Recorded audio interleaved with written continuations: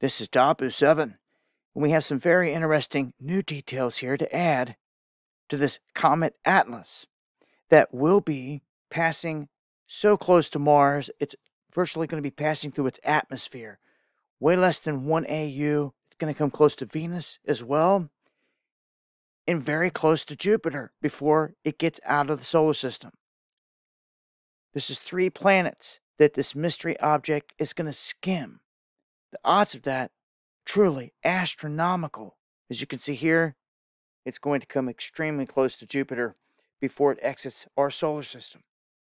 The newest data pointing to an artificial metal being discovered en masse on this comet.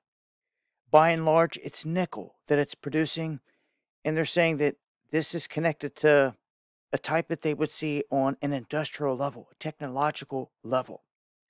And that the iron that you should see there with this that's being kicked out is not there. Another oddity.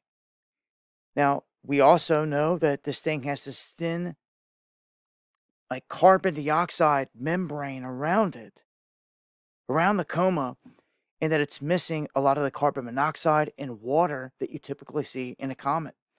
With that said, a normal comet should off-gas greatly around the sun and be affected by the sun, unlike Oumuamua that went by and showed none of these characteristics, the first interstellar object.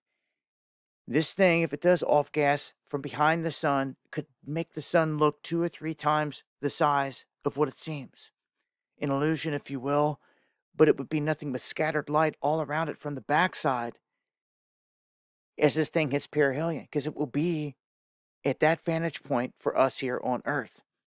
So you can't take away any of these facts that this thing is strange and that it's not behaving thus far like a normal comet. The size of the coma itself being half the size of the sun, this material should already be being pushed way back behind it, forming a large tail, which we don't see. We're just starting to see this small stubby thing come off the back, which anything moving through space should have some sort of something trailing behind it.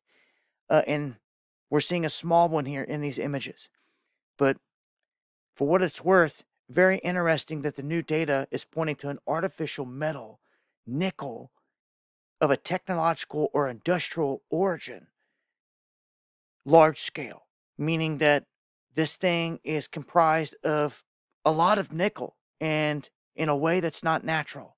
This just adds to the speculation and to the talk that this thing is out of the ordinary for sure. I'm going to leave links. I'm going to update on this during the live shows. Make sure to join me where I have time to talk about this in greater detail. Going live Monday, Wednesday, and Friday, 9 p.m. Eastern, right here on Dabu 77. I hope to see you there. Eyes to the skies.